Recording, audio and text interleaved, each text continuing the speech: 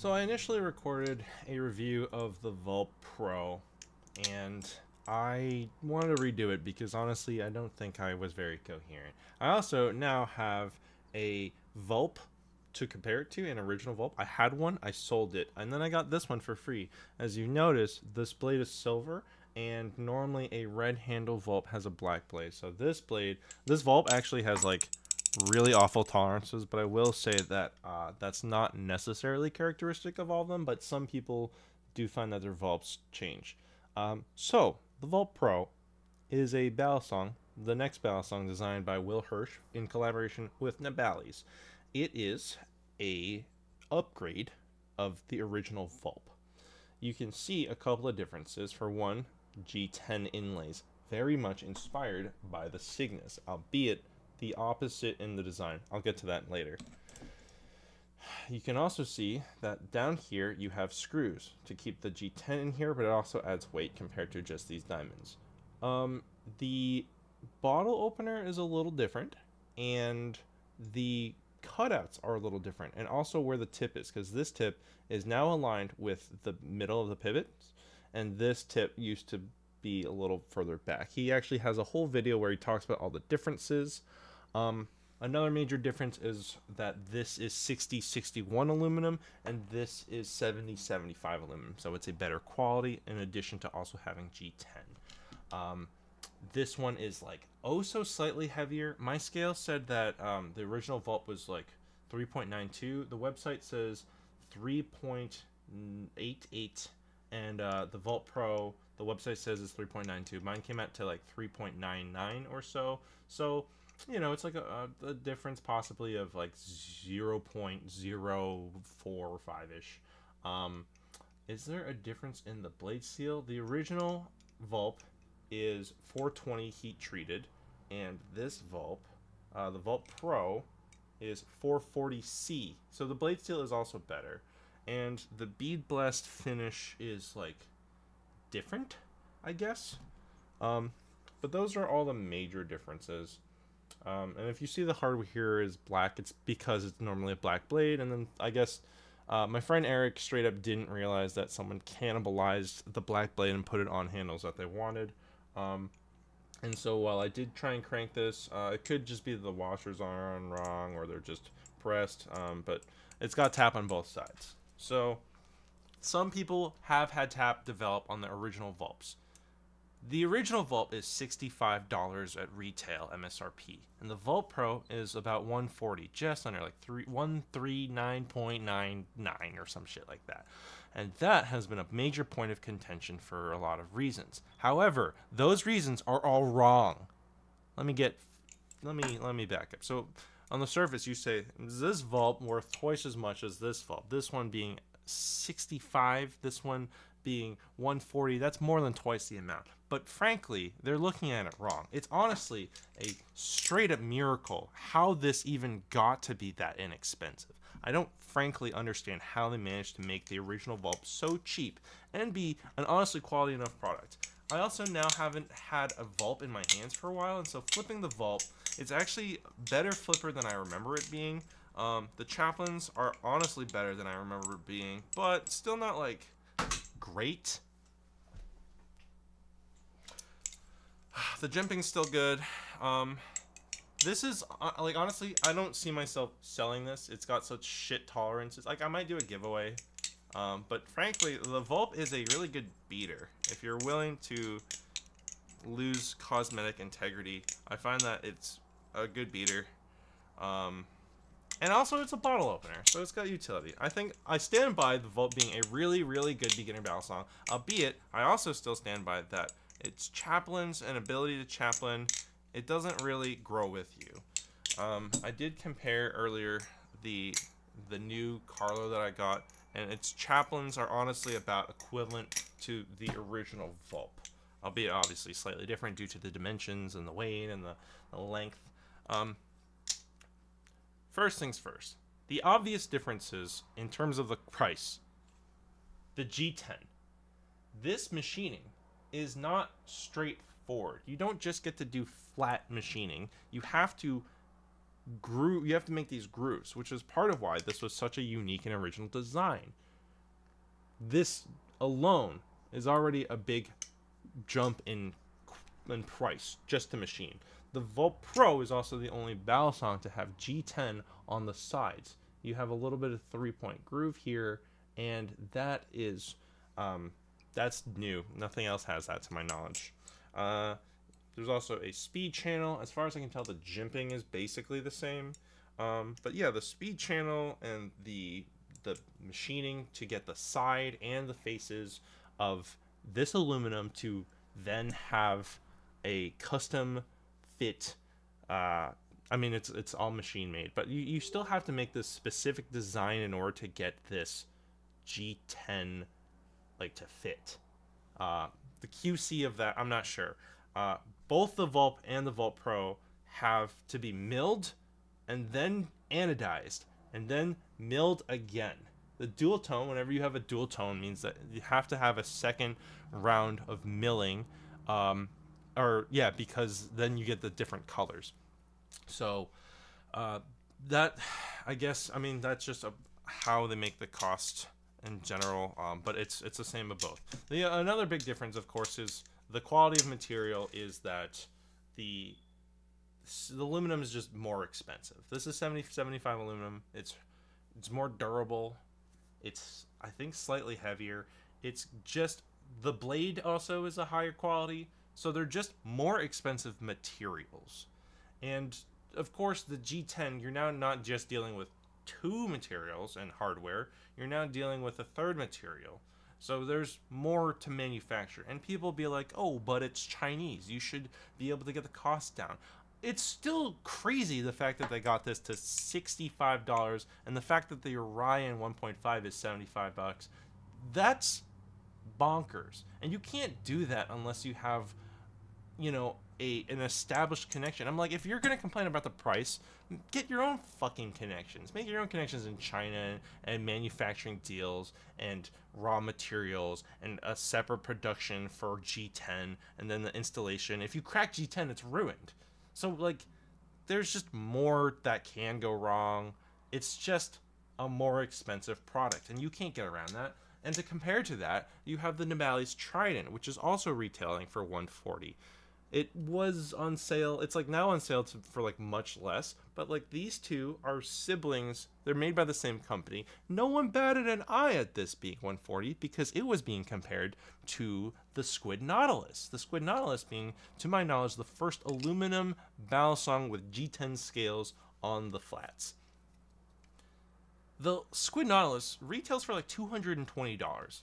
When that was new, you know, that, like, Squid does a lot of products that are honestly kind of trailblazers. Lucas is willing to experiment and make lots of weird things. He's made this swordfish, which no one else is really tempted to do, an all aluminum Balisong with a sandwich design. Like, that's possibly the only one that doesn't really have like a sort of like direct competitor, whereas like the Squiddy, other plastic Balisongs happened, and the Kraken, of course, a bunch of other channel aluminum, and the Tsunami was the first Balisong to like titanium grail that was like at 4.0. People were like, that's too light. Now it's really common to have Balisongs under 4 ounces, and also like titanium Balisongs under 4 ounces. So with the Nautilus being at $220, that was just what it costed before, and then people got this price down. So the Trident, the Nabalis Trident, is like $140. The Marcolo G10 Comet, I want to say, is like $80. I think it's under $100. Now, some people might consider these inferior products. I am an apologist for the Nabalis Trident. I really enjoy this Balisong. Some people just prefer the Nautilus much more. On the secondhand market, the Nautilus is also a lot less, but that doesn't change the fact that the MSRP is $220. So when you compare, you go, wow, this is such a good price. But comparatively, when you see this and you're comparing it to this being $65, your brain, there's like a whole thing about like how like the opposite direction. Like if you're going to more expensive, your brain goes, oh my God, that's so much worse than when things get cheaper. So it's just, honestly, a lot of people they're just comparing it to the original Vulp. But if you're looking at it objectively speaking, this is a very good priced Balisong. There are other Balisongs that have G10, And there are other Balisongs that are 70-75 aluminum. The Prisma Pro is 70-75 aluminum. It doesn't have G10. That's like 180. It's a live, like 180 or 160, I think, possibly for a trainer. That's still more than this. The BB Barfly is, the Barracuda, that's like about 120. That's like, it's like 120 to 140 based off of whether you're getting it from Etsy or on sale or from the website. It's kind of hard. They're a little inconsistent with their price, or when it's on sale. But it's basically, the Barracuda is basically the same price as the Vulp Pro. And no one says that the Barracuda is like overpriced. If anything, Barfly products are typically on the more inexpensive side. 140, 120-ish for an aluminum channel Balisong of a high enough quality that people like it. It's good. It's not necessarily competitive. That's very arbitrary, but it's a well-made, good toleranced, well-designed, well-machined product. For 140 to 120, that's fine. So people giving flack to the Vulp Pro, you're out of your mind. Or mostly, you're just looking at the wrong reference points. So if you're like, you're still wrong. Now, let's talk more about the actual product. The G10 is probably the most noticeable difference.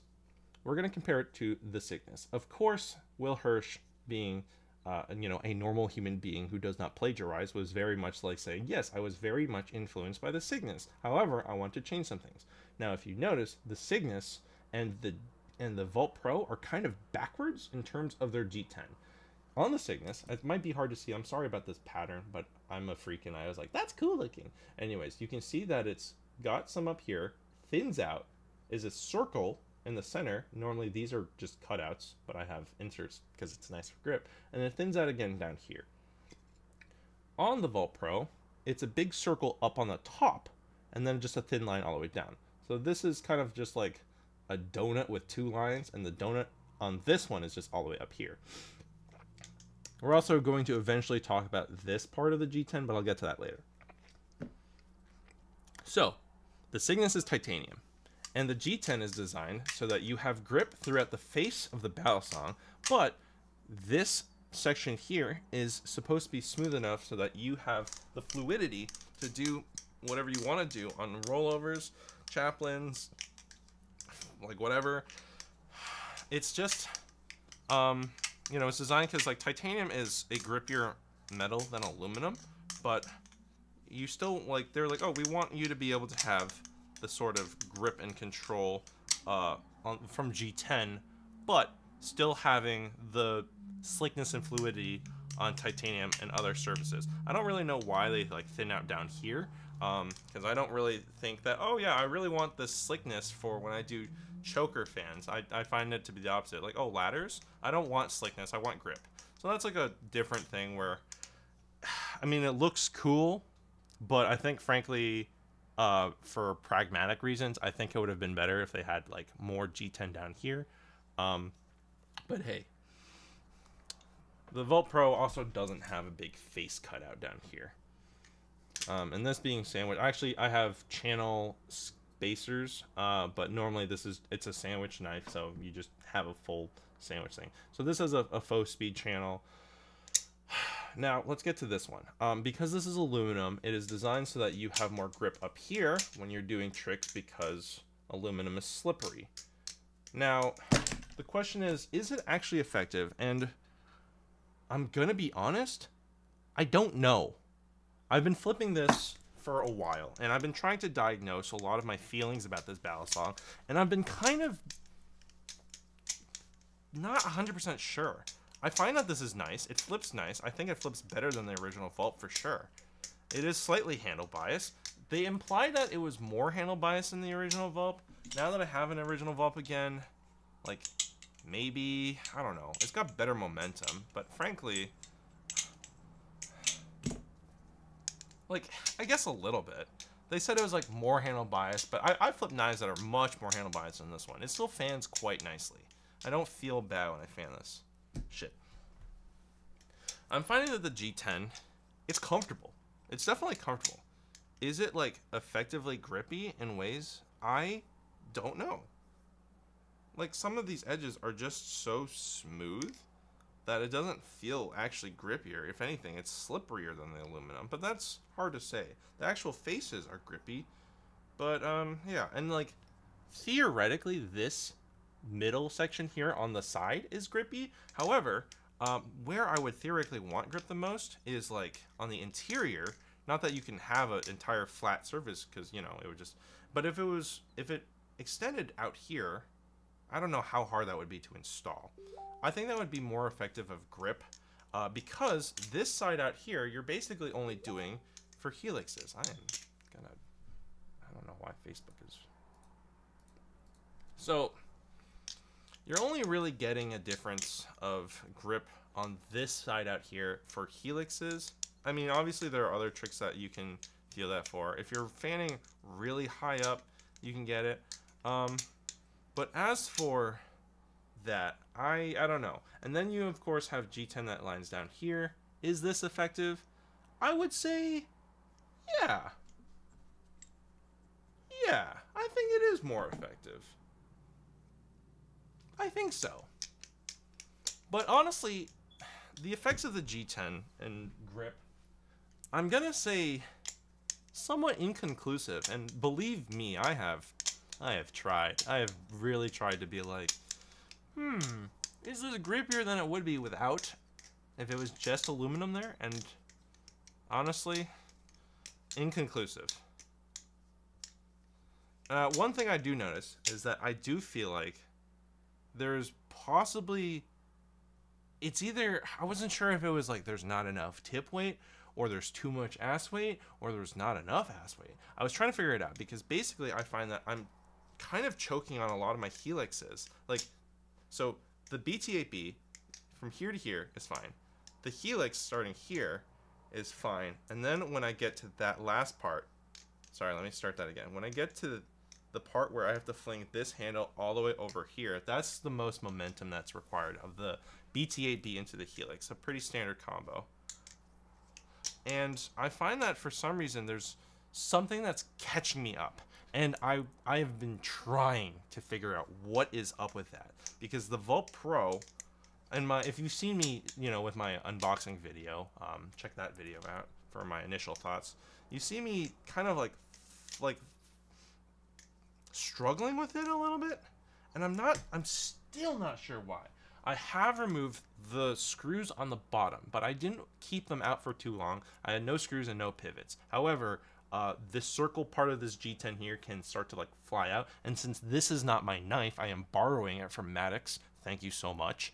You know, I don't want to fucking break his knife, so I've been trying to be somewhat careful. Now, I feel like with my own preferences, I prefer neutral Balisongs, and I found that while the weight is nice for certain momentum, I find it maybe possibly screwing me up with certain tricks that I think maybe because there isn't as much tip weight to compensate. It is a Bowie design, so there's less material up here.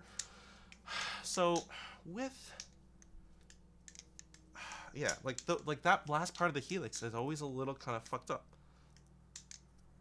I don't know, it's weird, and I'm trying to figure it out, but still I haven't really had a good full idea. I think it was easier when I didn't have any weights down here. I think I've preferred that. However, you do need to have weights down here, or you know, you do need to have screws down here, otherwise your G10 can crack. Now, there is a nice bonus, however, because Zippy Balisong, our beloved modder of the community, well, I guess modder, our beloved custom inserts maker, has made inserts for the Vulp Pro. So the original Vulp has inserts, but these cutouts are different. So your Vulp cutouts are not going to fit on your Vulp Pro. And the cutouts change because it's better overall, and it helps with more of the weight and stuff like that. It's like hard to tell, like just looking at it, but when you see them side to side, you can see a difference in the cutouts. Especially this back spine here is much longer. This one is a much lower cutout. The curve of the Bowie is a bit more intense. The tip is a little further back on the original Vulp, and so it's just a better, arguably better design, I think, from what I can tell. I also think that these blades are not interchangeable. Like, I don't think you can put a Vulp Pro blade on a Vulp. It certainly seems like the pivots are much less wide on the Vulp Pro compared to the original Vulp, which does seem to extend out further. So, Zippy had inserts for the original Vulp, which did help some people with the balance. I found that even with inserts, I couldn't find a configuration that I actually liked the Vulp enough to keep. I found myself just not really wanting to flip it, and it was just taking up space, and I traded it, well, I attempted to trade it for a Calico, and then it got lost in the mail, and so then I cashed out the insurance. I finally did get a Calico, because I was like really bummed, like, man, I really want to try one. I did not see that cut. Ouchie. So, Zippy has made new blade inserts. However, Zippy also has 2 additional mods for the Vulp Pro. One of which is replacing this back here, this middle G10 section with this 3 groove line. And theoretically it's grippy, but again, I only really have my fingers on it for, or at least, you know, where I need it for grip, on at least the helix, and I can't really think of anything else off the top of my head that I found myself being like, yeah, I really need grip up here on the back. But he has a replacement to match the chevrons of the faces. It is, however, plastic, like 3D printed plastic, and not G10, so it is a different material. And I think there is at least one version where instead of chevrons, it's just the Zippy logo with a Z.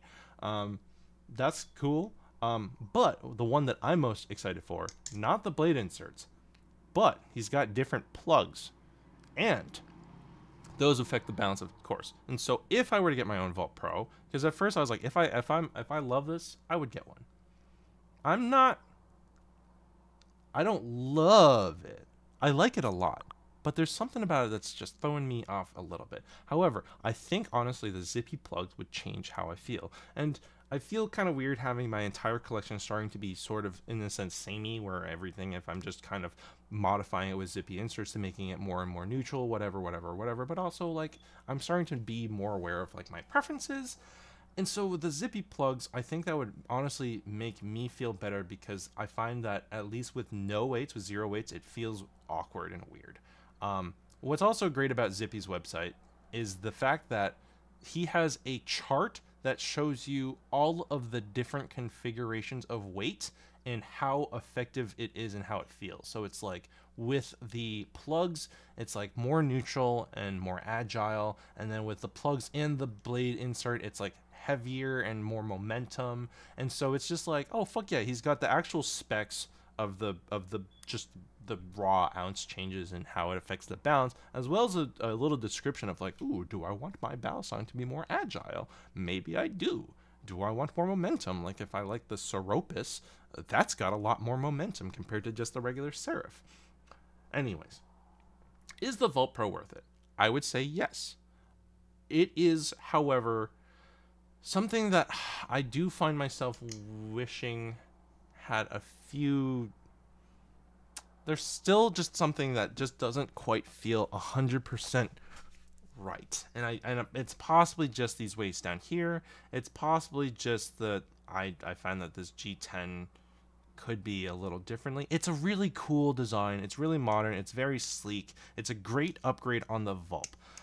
That said, my biggest issue with the Vulp is just chaplains.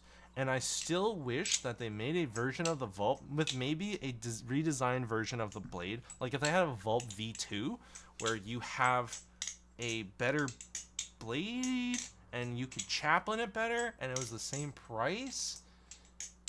That is something that I would just be like, oh, super confident in recommending. Like the Orion 1.5 is the best budget Balisong, being only $10 more than the MSRP of the Vulp. And if they make a Vulp version 2 that is somewhat redesigned, and apparently Brandon Baker was also advocating for just redesigning the original Vulp, and he fought Will on like doing this, but then after this got done, he was like, I'm actually really glad that we did that. And I am really glad that this new Balisong exists. I think this is really cool, and I think that it deserves to exist, and that people should and will absolutely check it out. And a lot of people are just going to keep it in their collection forever. It's a good product. I might try and fish one up in the secondhand market. Especially the red and black ones and the gold and black ones, because they have black blades and black G10. Those are really nice looking. But if they made a Vulp V2 that fixed basically the major problems of the original Vulp, of which I don't really think any of it's in the handles. I think it's just the blade. And now that you have like these blade, you know, like you fixed a lot of this design stuff, if you can make the original Vulp Chaplain better, that would honestly be a contender for the best budget Balisong. Like 1.5 is great. Orion 1.5, excellent. And it feels different from the Vulp. There is space in your collection for both, and if you have a limited budget, which is totally normal, because Balisongs are expensive as balls, like, this is 140, and that's expensive to a lot of people.